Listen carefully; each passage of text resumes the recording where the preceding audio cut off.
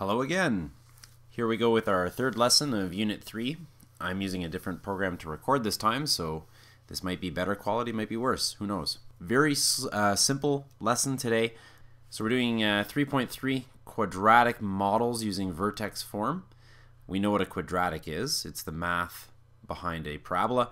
And we see the word model. What that means is we're going to be creating something that represents a quadratic. And we're going to specifically do it in vertex form. So because we're doing in vertex form, let's do a quick recall of vertex form. The equation is very simple to remember and understand. Last lesson we learned what the different letters mean. In this particular case, we learned that the A value, that's the amplitude of the equation. The idea here is it's going to stretch or flip your parabola. Then we have the H value and the K value. And those two put together create the most important part of the puzzle, the vertex. And if for some reason you need a reminder as to what the vertex is, that's where the parabola turns around and comes back. It's probably the most important part of the parabola right now for us. Alright, so we're going to do this lesson all through examples. So we've got this quadratic. For the quadratic y equals 2x squared minus 4, state the following. So here's a breakdown of what we need to answer. We need to find the vertex. You might be looking at this equation going, well, that's not in vertex form. You're a crazy man. Actually, it is. We just have to pretend like there's brackets around the x, and all of a sudden it's in vertex form. We've got our A value of 2. Our H value is non-existent. The number we use for non-existent is 0. And considering our vertex is HK, I'm gonna say, okay, well, my vertex is at 0. And my K value is -4. So there's my other part of the vertex. The axis of symmetry is that pretend line that goes down the middle. And it's where the parabola is reflective left and right, or symmetric. And it's always the x value of the vertex. It's a vertical line, so we're going to always write it as x equals, and then the x value of the vertex. Sir, why do you write it like that? Well, we write it like that because the x doesn't change. It is x equals 0 for this parabola the whole time. Only the y values change. So you can write the equation as saying x is 0 all the time. The direction of opening, we look at our A value for that. This is a positive A value, so this one opens upward. The max or min value, well, because it opens upward, it's going to be a minimum value. And where is it going to be a minimum value? It's going to be a minimum value of -4. Because that's the lowest value in terms of height this parabola could be. The y-intercept is the trickiest thing to find, but we do know that the y-intercept, if we had a Cartesian plane and I had a parabola going through my y-intercept, you have to ask yourself, what's the value of x at any y-intercept in the world, no matter where I'm crossing it? What is the value of x at any y-intercept? Hopefully you've come to the conclusion that x has to be 0 at any y-intercept in the world. So what we're going to do is we're going to take our equation and we're going to plug in 0. And if you feel like singing the song, you go right ahead. Plug it in, plug it in. We're going to say, okay, well, x has to be 0 at any y-intercept. I'll just use this as a Cartesian plane. We'll just go like that. X has to be 0 if that's my y-intercept. And I'm not saying that is. So 0 squared is 0. 2 times 0, that's really, really easy. And we're left with -4. So it just so happens that the y-intercept is the vertex. Now, is there any way that we can check that? Is there any way to say, well, does that make sense that the y-intercept is the vertex, is at the vertex spot? Yes, there is a way for us to check that. There is an equation in a vertex form that we're going to use to check that. The h value is 0. And we know that h is what makes it go left and right. And because h is 0, it didn't move left or right. So the vertex didn't go anywhere.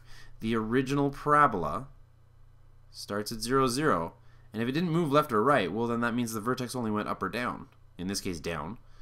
So the new parabola is here, a vertex. It opens up, it's 2 times taller, etc., etc., etc. Okay, so we're going to have to do a second example of this. Why? Because it's important to practice. Okay, so example 2. Do that again. Do that exact same thing again for this new equation. Take some time, do it for yourself. Maybe pause this video and do it for yourself. So what's the vertex? Well, the vertex is hk. Don't forget that this is supposed to say x minus h squared. So that means that this has to be a negative 2 and a positive 5. So there's my vertex. The axis of symmetry is always x equals something. In this case, it is negative 2, the x value of the vertex. Direction of opening. Let's take a look at our a value. Sir, there is no a value. Wrong. The a value is negative 1. Mathematicians are just too lazy to write the 1 there when it's a multiplication. So it opens downward. And because it opens downward, you should then know that it's also going to be a maximum point, because wherever the vertex is, that's the highest it can be. So this is going to be a maximum, and it's a maximum of whatever the y value of the vertex is, 5. Alright, so let's find the y-intercept. Well, the y-intercept happens at an x of 0, so I'm going to do the math of plugging in 0. Plug it in, plug it in. You're going to get so sick of that song. Alright, so 0 plus 2 is 2. 2 squared is 4. So I've got negative 4 because the negative sticks around for the ride. And negative 4 plus 5 is 1. So the y-intercept is 1. And with all of this information that you have here, you can visualize it and you can sketch it very, very simply. You know where the vertex is, you know where the y-intercept is, you know if it's tall, short, upside down, whatever. Alright, so that's all a recall, really. So let's try something new. Let's have some information and generate an equation from it. So this is directly from your textbook, question number 2 on page 280. We're given that the vertex of a quadratic is 4, negative 12. They're specifically hinting to us that we should be doing things in vertex form. Don't forget there's 3 forms of the parabola. We're not there yet. So they've asked us to write an equation to describe all parabolas. Describe all parabolas with this particular vertex. Well, what the heck do they mean? If you think about it, if my vertex is here, I could have a parabola that's like this. I could have a parabola that's really thin and tall. I could have a parabola that goes upside down very slowly. This is all coming from the same vertex. So what's changing? What's changing to make this taller, thinner, or upside down? The a value. The a value is changing. So what they're basically saying is, you don't know what the a value is. The a value could be anything, so just write an equation. So, well, the general equation is a x minus h squared plus k. So what we're going to do is we're going to plug in the 4 and the negative 12 as our h and our k. And we don't know what a is. So we're going to leave a alone. So 4, negative 12. So there's our equation for all parabolas with that particular vertex. Question B changes this up, and they want a parabola with the given vertex, so this is the given vertex right here, passes through point 13, 15. So it happens to go through the point 13, 15. And as soon as they tell you that, you know that it's not this parabola, it's not this parabola, it's not any of the other parabolas we could have possibly drawn. It is very specifically going to be this parabola. So they want us to determine the value of a for this parabola. In order to determine the value of a, I'm going to need numbers in every other slot. So I'm going to need numbers in y, and I'm going to need a number in x. Well, they gave them to me, x and y. So I'm going to say 15 equals a times 13 minus 4. squared minus 12. And you're going to grab your handy dandy calculator, also known as your brain, and you're going to try this out. 13 take away 4 is negative 9. Negative 9 squared is 81. Let's just leave that at that for now. We're going to add the 12 on both sides. 15 and 12 is 27. We can say either a times 81 or we can say 81 times a. There's no difference. Divide both sides by 81. When you divide both sides by 81 and simplify the fraction, you get 1/3. So a is 1/3. Perfect. They asked us to find a. We found a. Part C, write the equation of the relation that you just figured out in part B. Okay, so part C, they want us to write out the whole equation. Well, that's kind of simple and easy to do.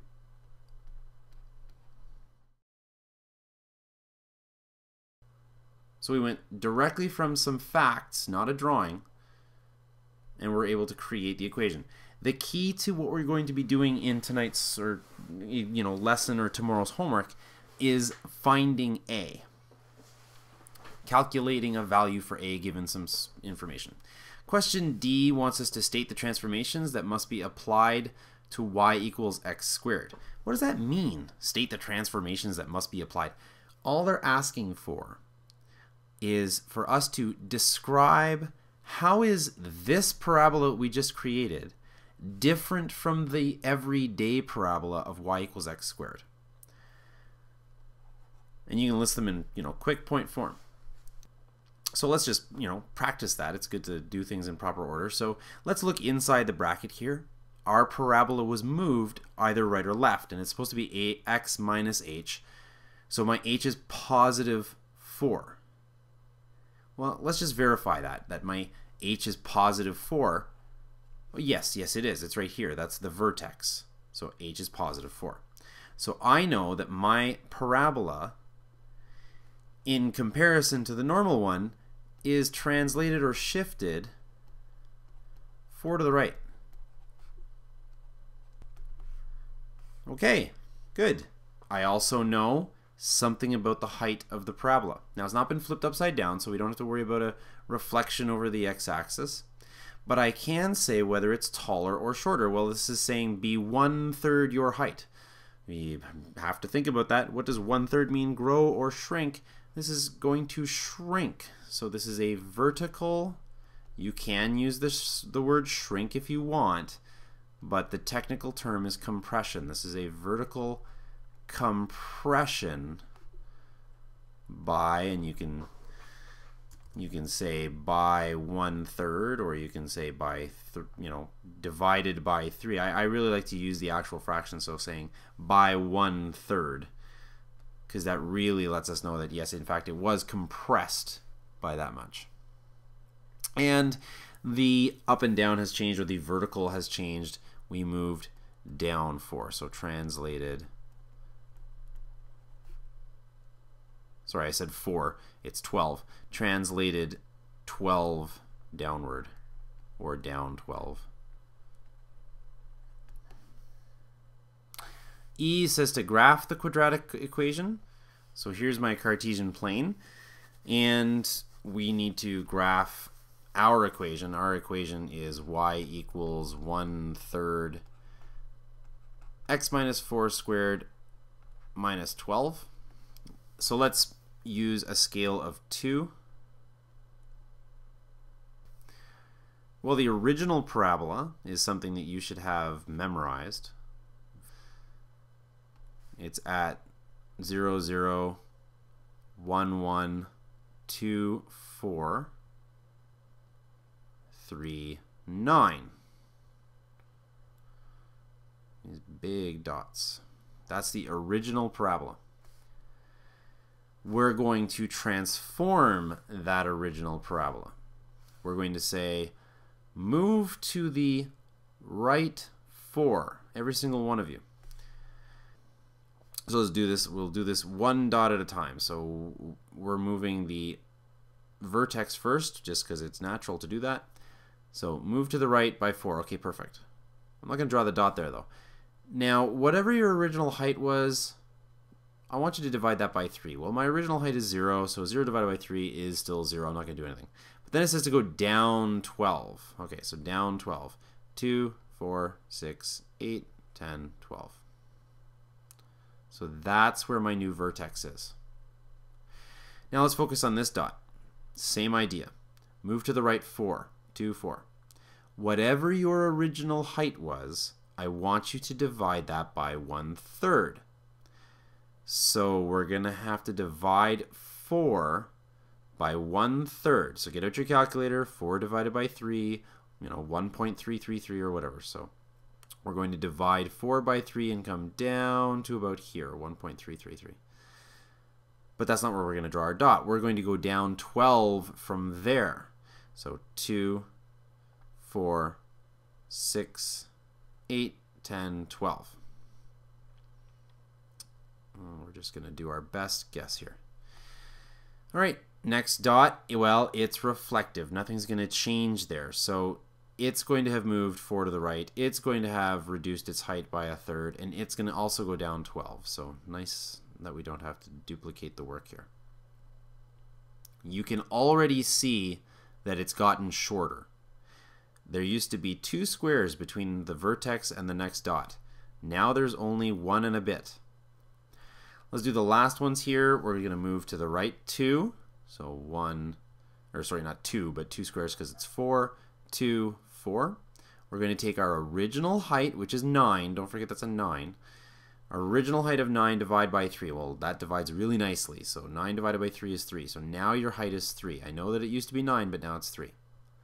And now go down 12. So 2, 4, 6, 8, 10, 12.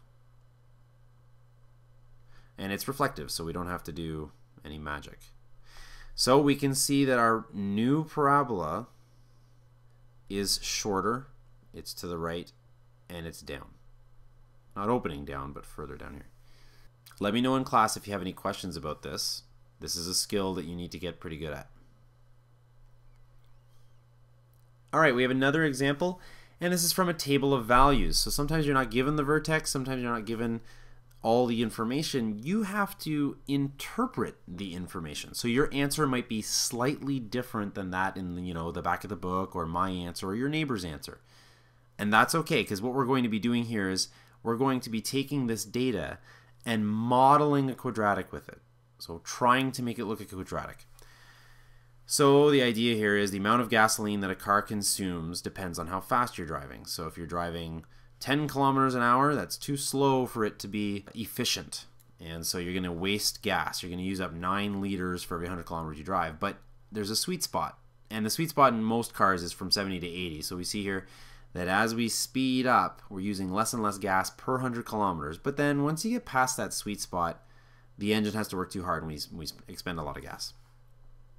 So what they want us to do is they want us to determine an equation that models the relationship between the speed and the fuel.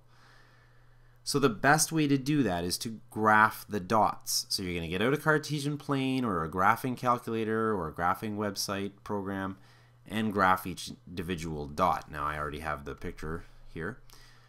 So here's my graph. Here's the different dots as we move in speed from 10 kilometers per hour to 120 kilometers per hour. And you're going to guess at where the vertex is. You're going to make an educated guess. There's a couple different ways to do that. What I'm going to do here is I'm going to explain that basically what's happened is we've realized that the curve stopped coming down right about here and started going back up if we wanted to do a curve of best fit. So that line that you're seeing here is not something that you draw perfectly every single time. And your curve of best fit is going to look different than your neighbor's. And as a matter of fact, it's going to look different if you used different graphing programs. So that's okay. This is the spot here where your answer becomes different than your neighbor's. Could you find the vertex from the table of values? Yes. Yes, you totally could. You could say, well, my values are going down, down, down, down, down, down, down, down, up. Oh, well, they would down then up. So my vertex is somewhere in here. And so you can decide that it's this one because that's the lowest point, or you can decide that it's halfway between, an average between them, whatever. So whoever wrote this particular question in the textbook decided to take an average between 70 and 80, and they got 75. And they used 5.8 as their height because that really looked to be for them what the height of the vertex was. So you're kind of guessing, but it's an educated guess. And then, in order to get the equation, you're going to do what we did in a previous question. You're going to find A. So what we have is we have the vertex.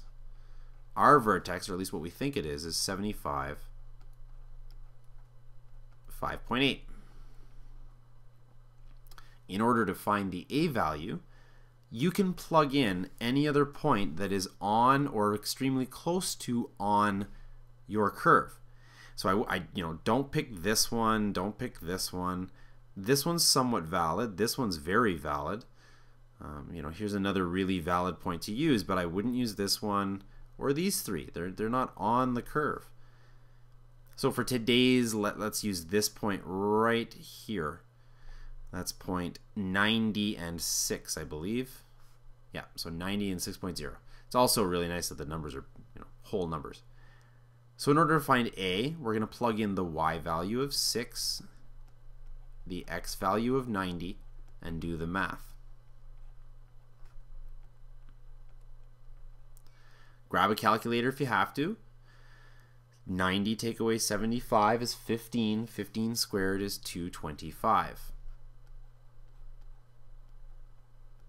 I'm also going to subtract 5.8 on both sides. 6 take away 5.8, 0.2.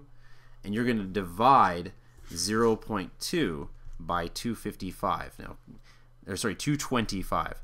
So this is where, a calculator comes into play. You don't want to spend your time doing, long division or anything like that.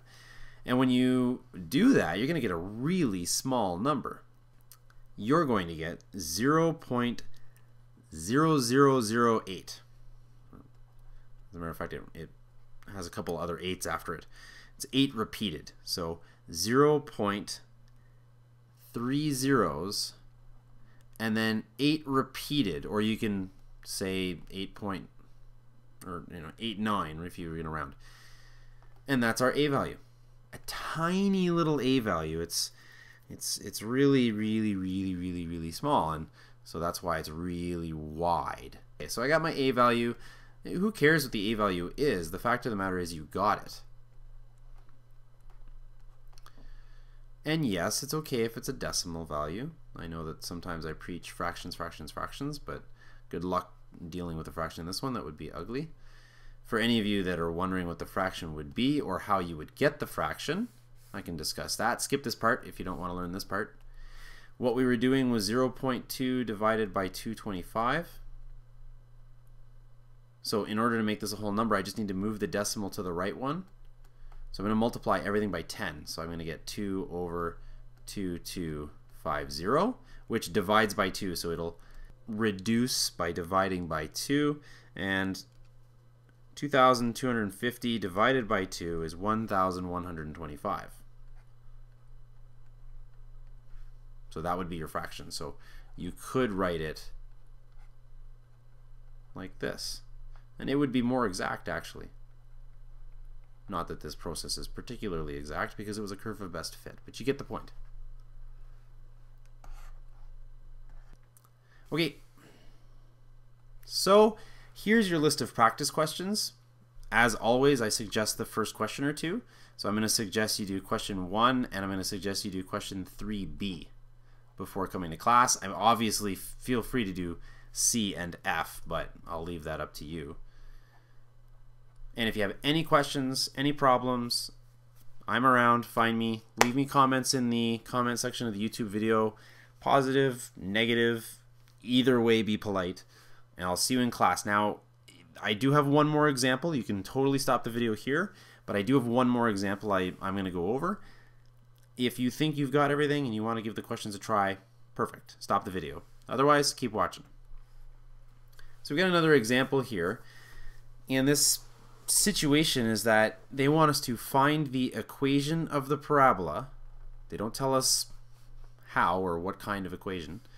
Find the equation of the parabola with a vertex of 2, -3. Right away, If they've given us the vertex, we're doing it in vertex form. And then they tell us that it passes through the point P, which we don't care what letter that is, 7, 4. And we all know that points are made up of x's and y's. So in order to complete the equation, I'm going to plug in the letters that I have. It's all about plugging it in. Plug it in, plug it in. So you could plug in everything all at once, or you could start with just the h and the k. Do it step by step. Plug in my 4 for the y value. Don't know what a is. 7 for the x value. Got a little bit of math to do here. So 7 take away 2 is 5. 5 squared is 25. I'm going to add the 3 on both sides. You don't have to do that all in one step, by the way. And so 7 divided by 25 is my a value. You're going to get a lot of funky a values like this. That's okay. Don't be afraid. So the equation in full is y equals 7 over 25 x minus 2 squared minus 3. So I just wanted to do that extra example in case people are still a little bit confused on how to find the equation from information. Thanks for watching.